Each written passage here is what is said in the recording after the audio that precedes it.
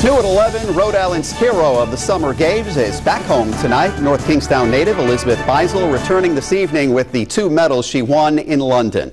Eyewitness News reporter Catherine Sotnick is live from the South County Mobile Newsroom in North Kingstown with more on Beisel's homecoming. Well, Mike, hundreds of people came out here tonight in North Kingstown to welcome Olympic medalist Elizabeth Beisel home, and she tells us here tonight she's happy to be home. A superstar entrance for Olympic medalist and North Kingstown native Elizabeth Beisel. Getting off or out of the limo and just walking and seeing the crowd and seeing how many people were actually excited to see me, it's amazing, and I can't put it into words right now. The 19-year-old swimmer greeted by hundreds of fans at her alma mater, North Kingstown High School. There were hugs, signs, and autographs. And what are you going to say to her?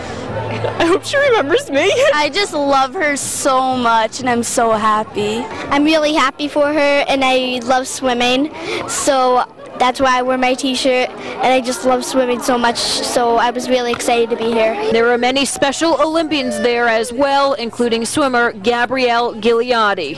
It's like she's a superstar.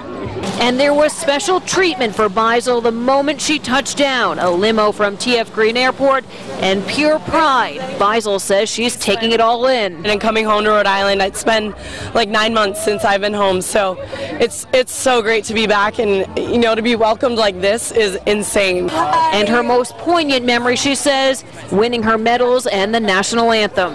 When Missy won and I was third and we were on the podium and the national anthem was playing, I got so teary-eyed. It was it's just such an amazing feeling. I don't know how to explain it.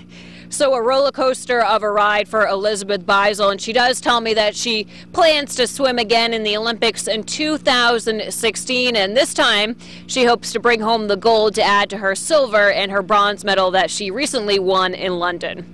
Reporting live tonight from the South County Mobile Newsroom in North Kingstown, I'm Catherine Sotnick, Eyewitness News.